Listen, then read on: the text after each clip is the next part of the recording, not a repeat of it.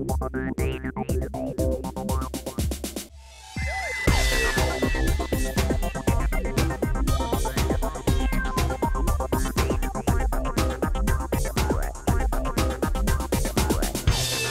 made you want to build, I mean, the principle is established for this machine.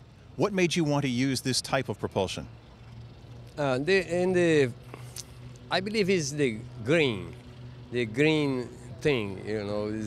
We have environmentally responsible aviation. What is a project developed by NASA, we call ERA. The hydrogen peroxide is something that is everywhere. Okay, so and it's plain available.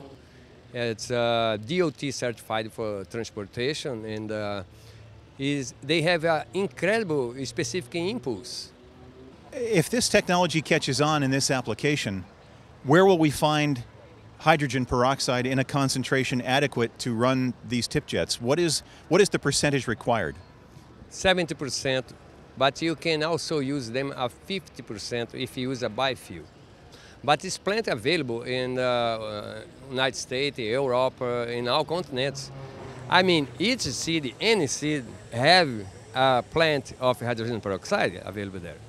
What is not available for the general public is the rocket grade, of course, you know, but when you drop 70% below that, it's completely safety and must be handled appropriately. What do you envision for production? Are you looking for financing at this point to further develop this, or is this essentially as developed as it needs to be for production? The helicopter is ready to go to production, and we are accepting order.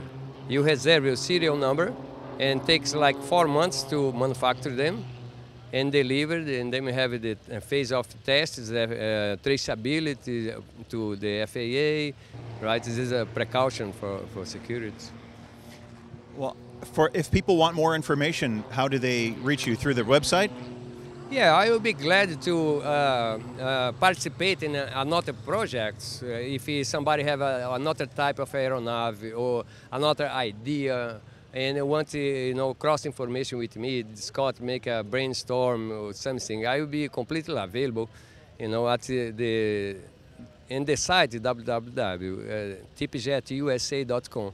There you have my contact. You just click there, and then you have my email there. And feel free to, you know, get in touch. Let's expand what is good, right? Ricardo, thank you for giving us some of your time. I know you have a lot of people looking at your machine, and thank you very much for coming to AirVenture.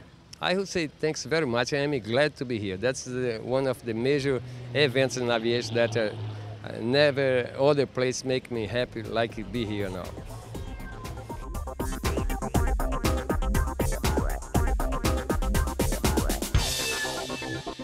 Aero-TV is brought to you by...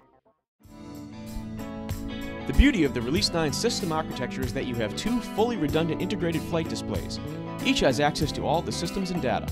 Providing full redundancy and eliminating traditional reversionary modes, Release 9 allows either display to be configured as the PFD. Now your failure modes are much more manageable because you can continue to fly with the same familiar display symbology without the need to relearn composite modes you don't typically fly with. Avidyne's Integra Release 9 is truly the next generation in fully integrated flight deck technology.